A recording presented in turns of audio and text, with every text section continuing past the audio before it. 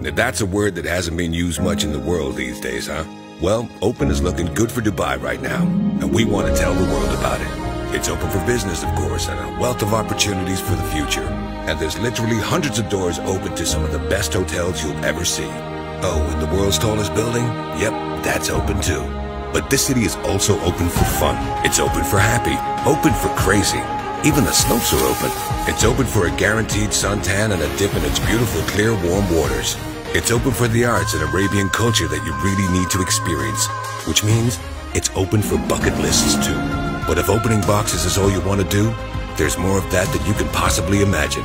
There's out in the open air, across open water, or if you just want to hit the open road full of hope and optimism.